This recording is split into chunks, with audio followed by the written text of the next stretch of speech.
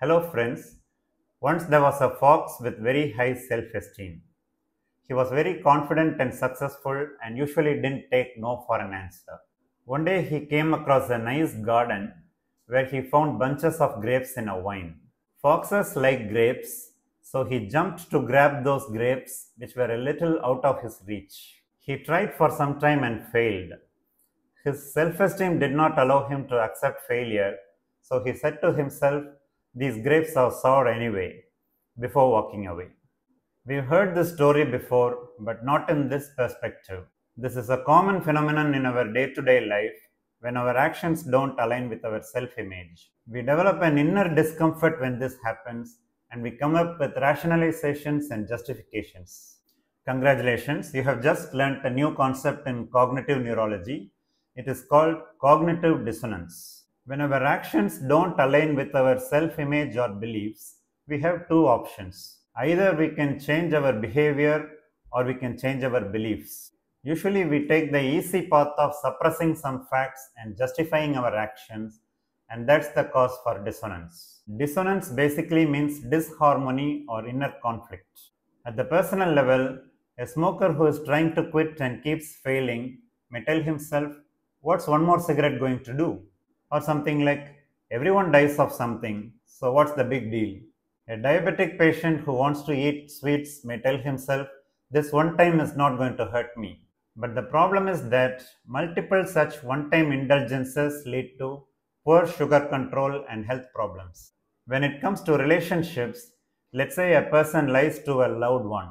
He may justify it by saying, "I didn't want to hurt her," or something like that. It's the so-called white lie. A person may vehemently talk against the caste system in public, but he may not allow his children to enter into an intercaste marriage. When confronted, he may say, "I'm only doing what everyone is doing," or something like that. Let's say a person buys some shares from the stock market. Later, some bad news breaks out about the company and the stock price falls. He may try to explain it away by saying the owner of the company is a trusted person, they will overcome this problem, or something similar. A corrupt official thinks of himself as a respectable person but keeps accepting bribes. He tells himself, "Society itself is corrupted, what can I do?" And it doesn't stop there. Even criminals and murderers try to justify their actions. So you see, every time there is conflicting information in our brain, we always have a ready-made explanation. We don't want inner tension, so we come up with justifications. This is called cognitive dissonance. This cognitive dissonance has evolutionary roots. The basic thing is, life situations are not that simple. They are usually complex, but still we need to make quick decisions to survive. Maintaining status is important in human societies, so there has to be some explanation for your bad behavior. All this is okay, but it becomes problematic only when it keeps you stuck in self-destructive behavior. So when you're faced with the option of changing your belief or changing your behavior, try to choose changing your behavior. The overarching theme is that when you understand something, you have the power to influence it. So next time you catch yourself coming up with excuses for something, ditch the excuses, face the problem, and do what needs to be done.